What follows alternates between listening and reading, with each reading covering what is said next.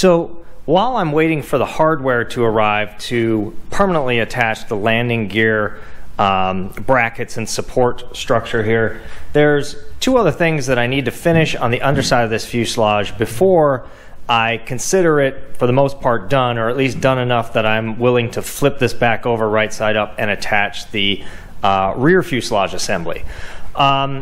So the things we have to finish here is finish the vents for the cockpit, which need to be installed on the bottom of the fuselage. There's both intake vents and an outtake air vent to provide cockpit air during flight.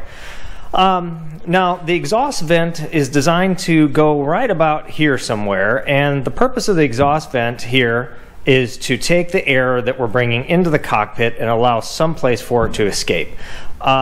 To make the exhaust vent, what we're actually going to do is, the plans tell us to basically drill a bunch of holes in a grid pattern, and it's 120 holes, I believe, that they're suggesting that we drill in a pattern here to just create a vent in the bottom of the fuselage that we're then going to cover with an actual duct, or kind of a reverse intake duct assembly.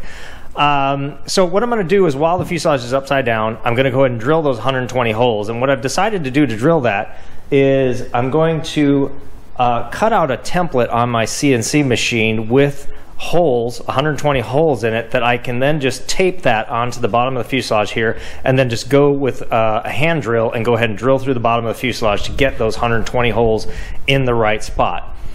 Now, the cover that is supposed to go over this is supposed to be made and bent out of aluminum. However, after looking at the plans, and let me show you in the plans over here what's supposed to happen here.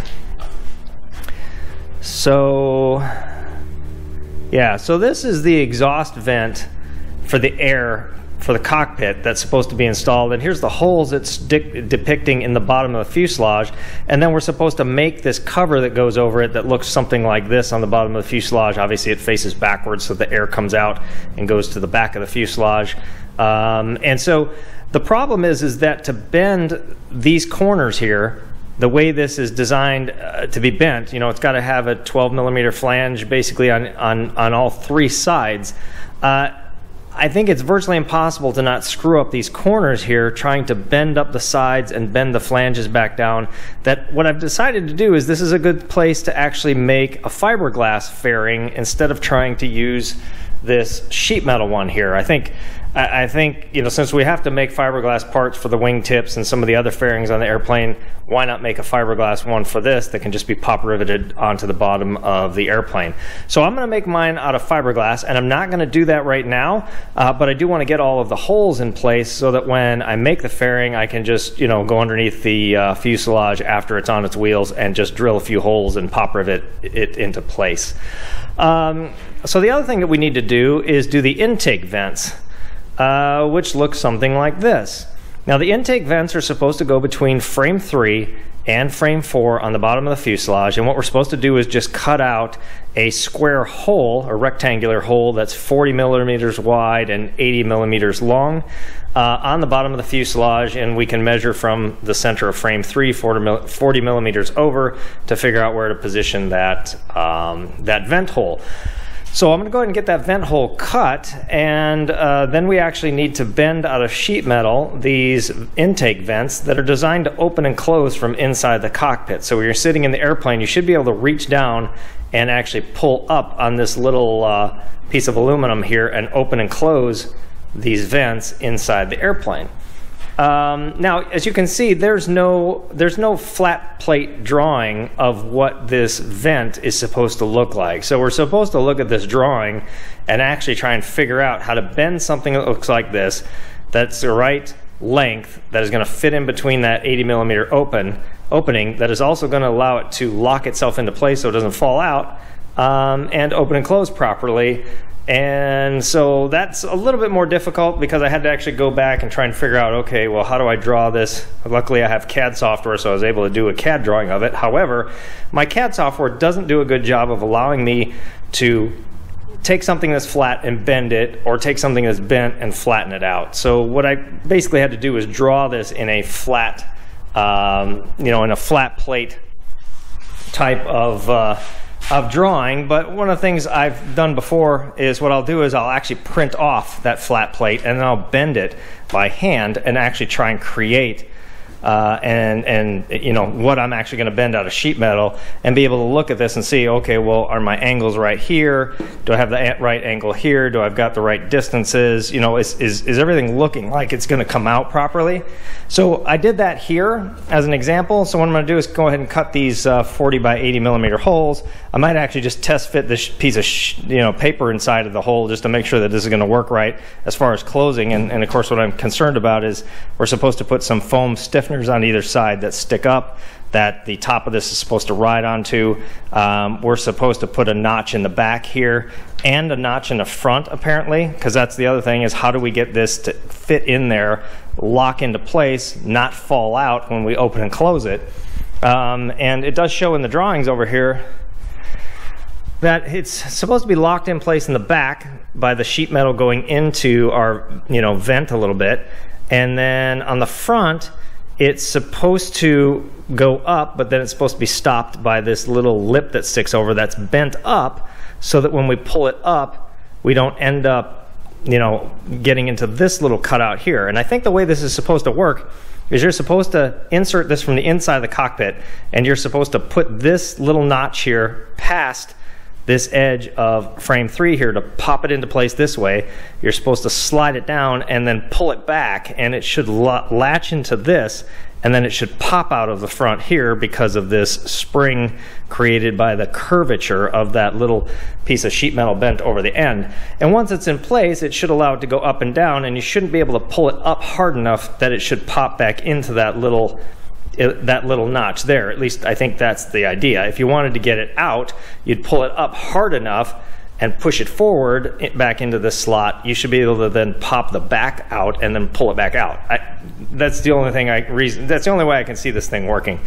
The other thing I thought as well, I could insert it from the bottom and latch it onto the back here. However, there's these tabs that stick out, so you'd have to bend this thing together to get it in from the bottom and push it up, and that might work also. But I think how the designer has set this up, I'm going to try and get it to work that way first, and we'll kind of go from there. This might actually take a couple tries to get this to work right, but for now I'm going to go ahead and get the holes cut in the bottom of the fuselage for these two intake vents, and I'm going to go ahead and drill all the holes out for the exhaust vent. So the second thing that we're going to have to do after we get the vents cut and installed is we're going to have to work on the fairing that covers the entire bottom of the fuselage here where the landing gear assembly is. And the reason I'm doing the vents first is that the cover that goes over the top here is supposed to start right on the aft edge of the vents that we install. So once the vents are installed, we'll have a reference point of exactly where we need to start looking at attaching the sheet metal part that's going to cover the landing gear here. And this cover is fairly simple. I mean, it's just a sheet metal cover that's going to go over, but it does have to have a rubber piece in the back, or at least it's designed to have a rubber piece in the back that attaches to the fuselage that allows this panel to stretch a little bit. And I think the purpose of that is so that if the landing gear bends and bows in the middle and it were to hit that panel, that panel will actually flex a little bit, you know, down a little bit with the rubber across the back, you know, just to keep it covered, but have it so that it is flexible if it ever needs to be. The other thing I'm going to try and do with that cover panel there is they're showing it pop riveted into place, not only across the front, but across the back and across where the rubber gets installed in the back here. There's no way to get that fairing off, and I think that fairing needs to come off every year for an annual inspection, especially to check some of this linkage assembly for the landing gear. So I'm going to try and make that cover removable in some form. I'm not sure exactly where I'm going to replace rivets with screws to try and make it so that I can get that panel back off again. But that's what we're going to be working on next after we finish drilling the holes for the vents. All right, here's the template that I just cut out on the CNC machine that has all the holes in it that I want to drill for the exhaust vent for the cabin air. And this is supposed to actually be, I was thinking it was back here further this was supposed to be placed, but it's actually supposed to be just aft of this frame 1B, which you can see the rivets that go across here for the frame 1B. So what I'm going to do is just measure back the appropriate distance. The front of the cover that goes over this is supposed to match up with the back edge of frame 1B here. So I just got to position this right. So I'm drilling the holes in the correct spot, and then I will just center these holes or this template here between the rivets on either side for the pedal rails. I'm going to go ahead and just tape that into place, and then I'm just going to hand drill all of these out to 1/16 inch size, which is what is drilled into this plate. And then I'm just going to use a step drill to get from the 16th inch hole size up to the 1/4 inch that they need to be in their final form. So let me go ahead and tape this into position, start drilling some holes out. All right, this worked out really well here to just mark off exactly where the center of this needed to go. I just put blue tape right along the edge of the rivets for the pedal rails on each side, and then the back side of frame 1B. And then I went ahead and measured from the rivets back the amount of distance that I needed to center my plate. In this case, I did 20 millimeters back to the edge of the plate, which the edge of the plate is supposed to be the front edge of the inside of the cover that goes on here. And then I measured the width of this and the width between the rivets, subtracted the difference, and then divided by 2, and just measured back out again from the rivets and put a mark on either side. So now I can position this exactly where it needs to go. And I'll just go ahead and tape again around this to tape this into place and drill the holes. So I was able to get the step drill down to 7/32. I have one more step to get to the 1/4 inch size, which is what I want here. Now I did leave the template that I had over the top of the sheet metal and fuselage. It actually worked really, really well doing that and using the step bit, because you know the step bit starts drilling the next hole down when it jumps to the next step. So by having this template on top, I was able to stop it even though it started to drill the next size hole. You can see the little chamfer that's ending up there, you know, where that occurred. But I was able to stop the drill each time once it stepped down to that next level. So now I just need to go one more size. But like I said, using this template on top and leaving it there, preventing me from actually drilling down too big of a hole into the sheet metal, kind of just acting as a little bit of a barrier or buffer as I'm drilling. So I'm going to go ahead and get through all of these holes again one more time. I've actually gone over this. Let's see, I did the 16th inch size, I did 3/32, I did 1/8 inch. Then I've done 2 steps now. I did one where I went twice, and then another one where I went 4 times. Now, what's interesting is when you have the sheet metal stacked on top of each other and you start drilling down, it actually will jump twice as it gets through the first layer and then through the second layer. So you can actually just count the steps as you're drilling. So for example, I drilled up to an 1/8 inch size in everything, which you know was the lowest setting on my step bit, and then I counted 2 steps, which took me down to the next level. On here, I was thinking I was going 2 levels, but I wasn't, because it was going through the top sheet metal and then through the bottom, and it would step twice. And then the next time I went around, I stepped 4 times. So I just went 1, 2, 3, 4 as it went through and stopped. And now I've gotten to the point where I'm at that 7/32. So let me go around this one more time, see if I can get the 1/4 inch hole size done, and I'll show you what it looks like when it's finished. So I went through the holes one last time with a 1/4 inch straight cut reamer in my drill, so I think I'm done now. I think I counted that I drilled through all of these holes 7 times, which I think is like 840 holes that I essentially drilled. So we're going to go ahead and take the tape off this and just see what it looks like. I think it should look pretty good.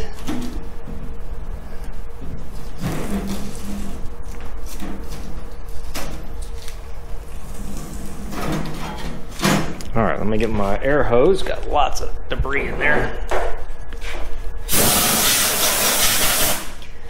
All right, the other thing we've got here is I do still have the plastic on fuselage here, so in fact, I'm gonna go ahead and see if I can peel that off with this. And then I'll cut that off just to keep as much plastic on here as possible to protect it. But that looks awesome. That looks perfect. Great. All right, so I'm going to call the front of this basically done. I'm not going to mess with this again until I create the fiberglass fairing that's got to go over the top of this with the vent in the back to allow the air to escape. So the next thing we're going to do is we're going to come back here between frame 3 and frame 4, and we're going to do some more tape marks here and mark off where we need to cut the 40 by 80 intake vent holes, and we're going to do that next. Okay, I've marked the places I'm going to cut out the intake vents. These are 40 millimeters tall and 80 millimeters wide. I think the only thing I'm going to do first is I'm going to drill a small 1/16 inch hole close to my line here, just to see if I flip it over how close I am to the edge of frame 3. This basically should be installed right up against it, but I don't want to cut into it. So I think if I just drill a 1/16 inch hole, I'll be able to see it from the other side, measure, and see how close my line actually is. Because I'm just measuring, you know, the standard 6 millimeters from the center of the rivet to find the edge, and assuming that's where it is. So you see I drilled a small 1/16 inch hole here. I did that on both sides. I did flip it over and look, and that hole is exactly the same distance away from the frame edge on the inside as it is from my line. So if I just cut and leave my line here, I'll be perfect. So I'm going to go ahead and cut out these holes. Okay, I successfully cut the 2 vent holes into the fuselage here. Exactly 40 by 80, one on each side. So what I'm going to do now is go ahead and cut out the pattern that I made, and I'll do this on the CNC machine, and see if I can bend one of these and get one of these vents actually fit in here and see how well it works. I may have to do some modifications. I'm expecting to have to do a couple tests on this before I get it correct. So let me cut some of those out. I'll bend some. I'll bend one into shape, and well, actually, I'll cut out one because I know I might have to change the design. But I'll cut out one. We'll go ahead and bend that. We'll try and fit it in here and see how close we get. Well, I basically got the first vent installed. I did go ahead and drill out this rivet here, and I dimpled the skin and the panel behind it. Just I was able to get my dimple die in between the hole here with the vent out. But yeah, it looks like, I mean, this is going to work. So just a little bit of sanding and filing a little bit more just to make sure that this fits nice and smooth. But I went ahead and bent the flanges on the other side. So now what I can do is I'm going to make the one for that goes over there, and what I'll do is I'll close both of these like that, and then I'll flip it over, and I'll go ahead and start making the foam strips that have to go in there with the cap that goes on top. I want to try and get the cap glued onto those foam strips so that tomorrow I can come back and actually go ahead and install those. And then once those are installed, I should be able to come back and just bend this lip over here on the front, just curve it down a little bit. I think I can even do it by hand, just to get it so that it closes up this little gap here in the end, and also gives a little bit of a seal on the front here as it goes down. So but otherwise this looks like, I mean, I think this is how it's supposed to work. Small amount of air, full open, fully closed. Looks good. Okay, I now have both of the air intake scoops, the initial fit done.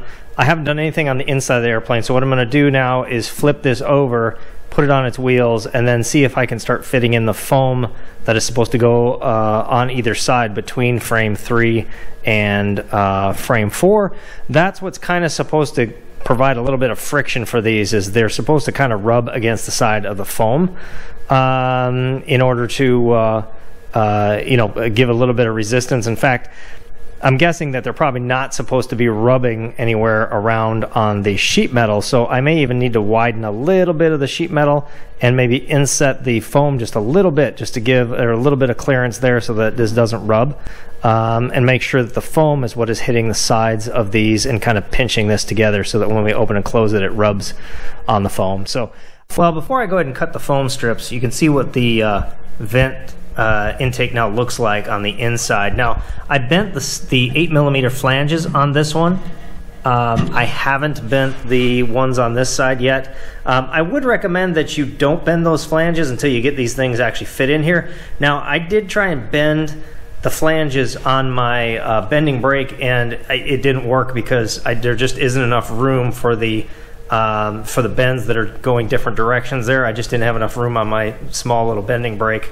So I ended up bending these flanges by hand. Well, not by hand. I clamped them into a vise and then basically bent them over by hand that way, just to make sure that I could get those in there without damaging the part. I actually damaged one trying to bend it in my bending brake, so then I had to start over on one of these. But let me go ahead and bend the flanges on this one. and then I'll get these foam strips that are the foam parts that are supposed to go from frame 3 here to frame 4 and up against the sides of this on either side. We'll see if I can get those fit in. What I'm curious to see is if I push down on this, you know, does it go all the way flat and flush against it? But it should, as long as I've got the height that fits underneath here in the back as far as the foam goes. But I do have some fitting that needs, some additional fitting that needs to be done on these. Like I said, I do need to trim around this hole a little bit more just to give myself a little bit of extra clearance. So let me cut the foam, and I'll show you what it looks like when I get those in place. All right, I've got the foam stiffeners or supports that are there for the vents on both sides. And so what I'm going to do now is just go ahead and cut the metal cap that's supposed to go on top of there. And I'll get those glued on the top tonight. That way I can come back hopefully tomorrow and we'll get these glued into place. And then we'll, before I glue those in though, I am going to widen these holes a little bit, just so there's maybe a 1/4 of a millimeter on either side, just so that the aluminum isn't rubbing on the aluminum edges there. And then I'll make sure that these get inset just enough that the vent, when it opens and closes, will be rubbing on the side of the foam and not the metal.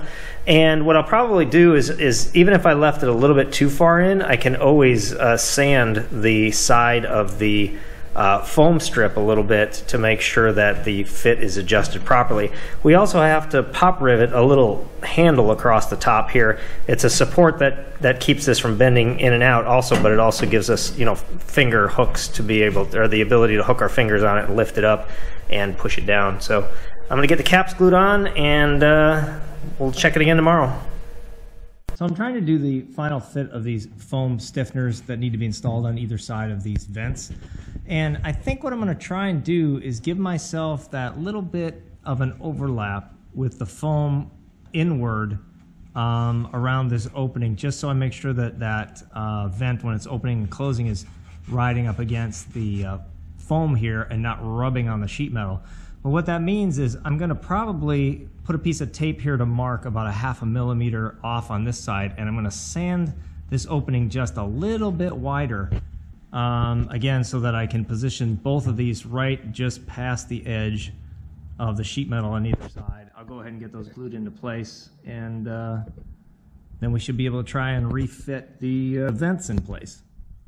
So I feel pretty comfortable about the position of these inside the fuselage. So I'm going to do one last thing before I prepare these to get glued into place.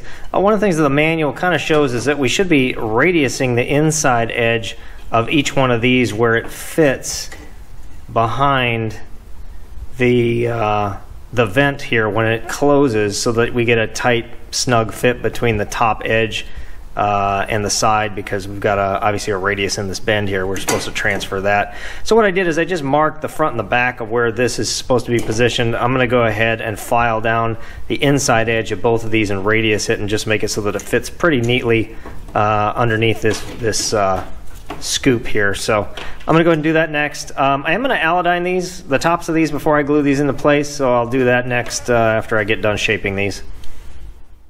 Okay, I've got the stiffeners glued in place and held in with clamps for the intake vents.